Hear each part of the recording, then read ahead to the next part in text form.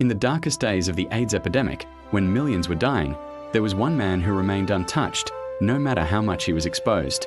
His name was Stephen Crohn. And when doctors finally figured out why he didn't get infected, it changed the world. They called him the man who couldn't be infected by HIV. But his story is one of triumph and tragedy. He was born in New York City in 1946. He was an artist known for his creativity and his warmth. But what made him extraordinary was his biology. While his partners and friends tested positive for HIV, Stephen always tested negative. It seemed impossible. How could someone be so exposed and not get infected?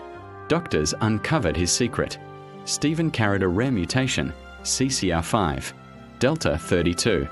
This genetic change blocks a protein on immune cells that have uses as a doorway. In simple terms, HIV could knock, but his cells never opened the door.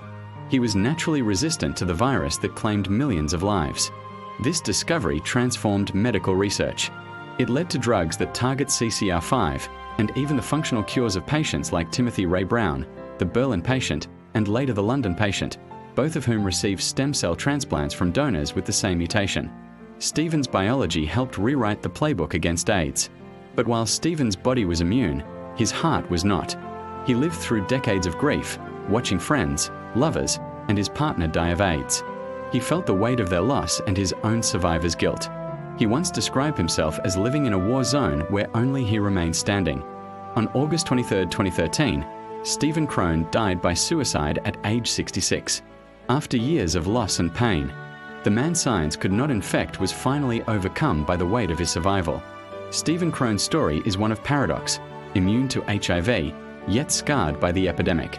His DNA gave hope to millions, and his life remains a reminder that even the strongest among us can carry invisible wounds.